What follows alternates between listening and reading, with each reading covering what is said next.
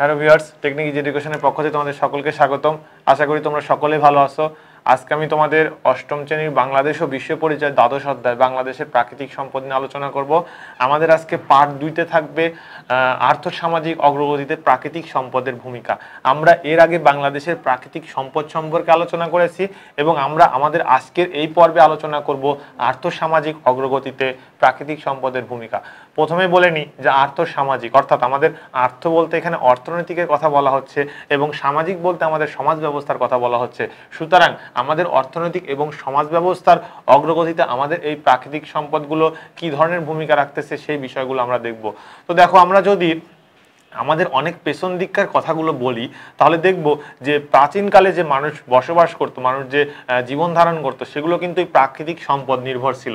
অর্থাৎ প্রাচীনকালে মানুষ কি করতো? প্রাচীনকালে মানুষ বন থেকে ফলমূল সংগ্রহ করে নিয়ে আসতো, পশু পাখি শিকার করে নিয়ে আসতো, সেগুলোর মাধ্যমে কিন্তু তাদের জীবিকা নির্বাহ করত। সুতরাং আমরা প্রাচীনকালের এবং প্রাচীন যুগ এবং মধ্যযুগ এই দুইটা পর্ব যদি আমরা দেখি তাহলে দেখব যে মানুষের একদম বেঁচে থাকার একমাত্র উপাদান ছিল প্রাকৃতিক সম্পদ। প্রাকৃতিক সম্পদ ব্যতীত তারা কোনো কিছুই গ্রহণ করতে বা ব্যবহার করতে পারতো না।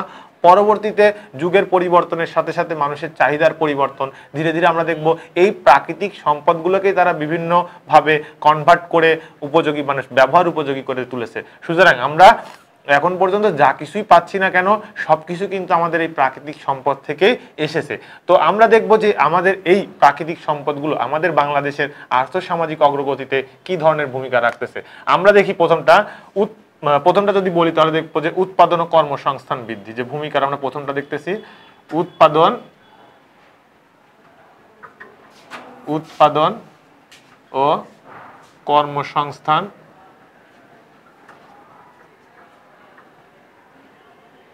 বৃদ্ধি। দেখো, আমরা প্রথম টপিকটা পেলাম উৎপাদন ও কর্মসংস্থান বৃদ্ধি। এই প্রাকৃতিক সম্পদগুলো কিন্তু আমাদের উৎপাদন ও কর্মসংস্থান বৃদ্ধির ক্ষেত্রে সহায়ক ভূমিকা পালন করতেছে।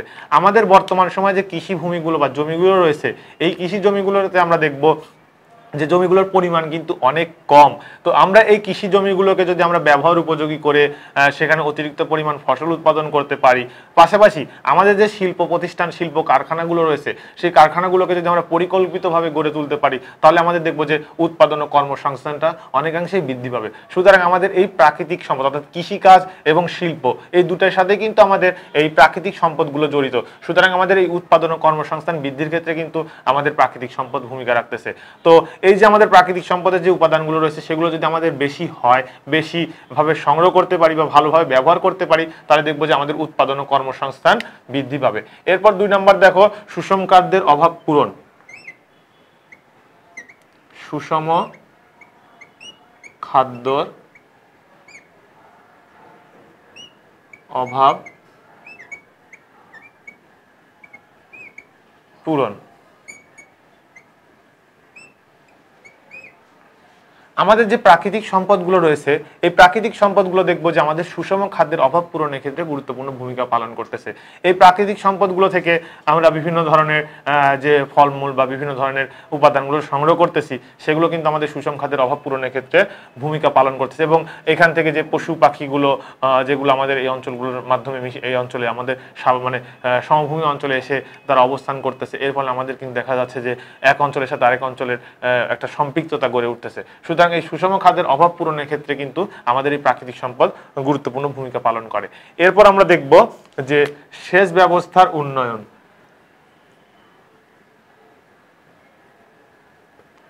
সেচ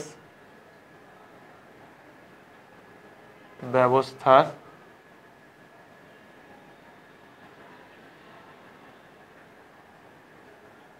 উন্নয়ন। তো থার্ড স্টেপে আমরা দেখতেছি যে সেচ ব্যবস্থার উন্নয়ন। তো সেচ ব্যবস্থার উন্নয়নের ক্ষেত্রে প্রাকৃতিক সম্পদের অবশ্যই ভূমিকা রয়েছে যে আমাদের আর্থসামাজিক অগ্রগতিতে ভূমিকা রাখতেছে। সুতরাং সেচ ব্যবস্থা যদি আমাদের উন্নত করা যায়, সেচ ব্যবস্থা যদি ভালো হয়, বিশেষ করে দেখো আমরা নদ নদীর কথা বলছিলাম, আমাদের প্রাকৃতিক সেচের মধ্যে কিন্তু নদ নদীটা সবচাইতে গুরুত্বপূর্ণ।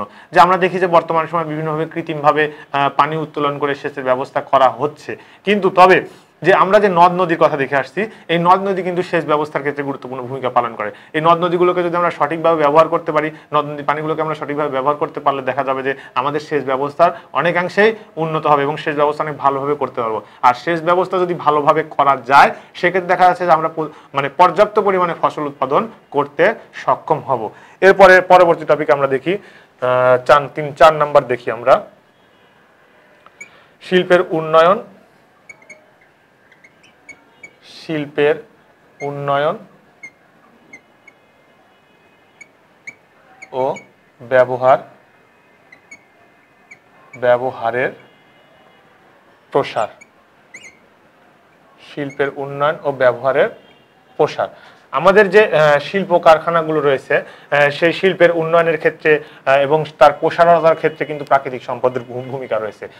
যে শিল্প কারখানাগুলো গড়ে উঠেছে, আমরা যদি পোশাক শিল্প কারখানা বলি বা বস্ত্র কারখানাগুলো বলি বা দেখো আদার্সের যে শিল্প কারখানাগুলো রয়েছে, কাঠগুলোর মাধ্যমে যেগুলো সম্পৃক্ত, তো এই শিল্প কারখানাগুলো বলি, তো এই শিল্পগুলোর কিন্তু বিস্তারের জন্য, প্রসারের জন্য কিন্তু আমাদের এই প্রাকৃতিক সম্পদের গুরুত্ব রয়েছে। প্রাকৃতিক সম্পদটাকে যদি আমরা সঠিকভাবে এখানে ব্যবহার করতে পারি, তাহলে আমরা শিল্পের উন্নয়ন এবং এর ব্যবহারের প্রসারতা বৃদ্ধি করতে পারবো। আর এটা যদি করা সম্ভব হয়, তাহলে দেখা যাচ্ছে যে আমাদের আর্থ সামাজিক অগ্রগতির ক্ষেত্রে কিন্তু অনেকাংশেই ভূমিকা রাখবে এবং আর্থ সামাজিক অগ্রগতি সাধিত হবে। এরপর দেখো বনজ সম্পদের ভূমিকা। 5 নম্বর আমরা দেখব বনজ সম্পদের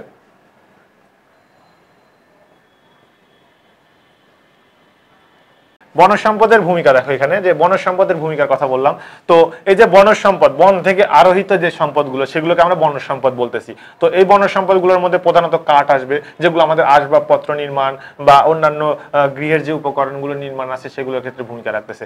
আর এটা কি ভূমিকা রাখতেছে, যে আমাদের এই যে তারা যে কার্বন ডাই অক্সাইড গুলো, এই বনজ সম্পদে কার্বন ডাই অক্সাইড গুলো শোষণ করে নিচ্ছে। সুতরাং কিন্তু আমাদের পৃথিবীতে মানুষের বসবাসের জন্য উপযোগী ভূমিকা পালন করতেছে এই বনজ সম্পদ। তাহলে আমাদের এই বনজ সম্পদটা শুধুমাত্র আমাদের আর্থিক এবং সামাজিক কিনা, আমাদের কিন্তু পৃথিবীতে বেঁচে থাকবে, মানে পৃথিবীতে অবস্থান করারও কিন্তু একটা পরিবেশ সৃষ্টি করে দিচ্ছে বনজ সম্পদ। সুতরাং আমরা দেখতেছি যে এই যে প্রাকৃতিক ভাবে যে সম্পদগুলো আমরা পেলাম, যে আমরা প্রাকৃতিক সম্পদ বলতেছি, প্রাকৃতিক সম্পদের মধ্যে আমরা দেখলাম যে আমাদের অর্থনৈতিক এবং সামাজিক উন্নয়নের ক্ষেত্রে যেসব ভূমিকা রাখতেছে সেগুলো আমরা আলোচনা করলাম।